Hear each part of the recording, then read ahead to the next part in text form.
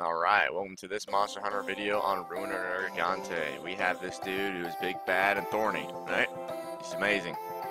Pretty much with this guy, it's just, avoiding his fucking little thorns that they shoot out, because other than that, he has pretty obvious identifiers. His wind-ups for his attacks are really, really obvious. I mean, like, he's either going to put his wings in the ground, he's going to, like, crouch down to pounce, or he's going to fly halfway across the map and try to smash you like that there. Be careful when he does do that, though, because he just shoot the black thorns out in front of him every time, even whenever he hasn't charged up to, grow new spikes. And as you can see, it will kill you even if he's not aiming towards you. Say he's trying to hit my little mouse right there. He smashed out in the mouse, but I was over there trying to heal up, and he just shot me with the black thorns, and they do the most damage out of all of his moves, other than the ground and pound smash. So you have to watch out for that one as well. And it seems like every movie has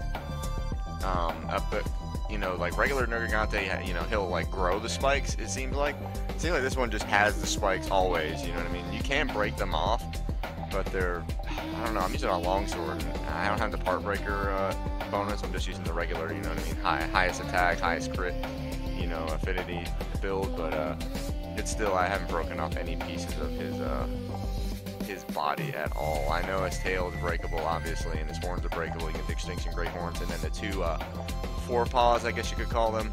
Those are breakable to get, some pieces to build some gear and stuff. But it's still difficult to break off the parts of the Ruiner Nergigante with the build that I'm using currently.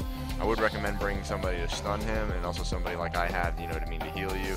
Because he is a pretty intense fight, unless he gets stamina drained like he is right there. He's always moving, always attacking, always doing something.